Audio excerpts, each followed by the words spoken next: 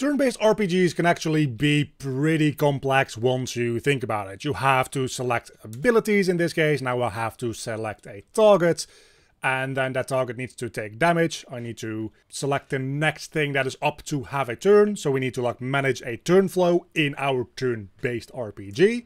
And we need to do all of that in a way that eventually also ends the battle once we win, or obviously ends it once we lose it. So I set up this entire turn-based RPG system 100% in Blueprint that manages everything from your attributes to individual abilities to turn flow and even ability costs with arbitrary attributes. So usually you would have something like mana that you would take in for spells, but you can even make your abilities take things like HP or entirely new attributes depending on what your game has. The full breakdown of how to make this step by step is up on my YouTube channel entirely for free, linked to this short for you to get started with making your turn-based RPG.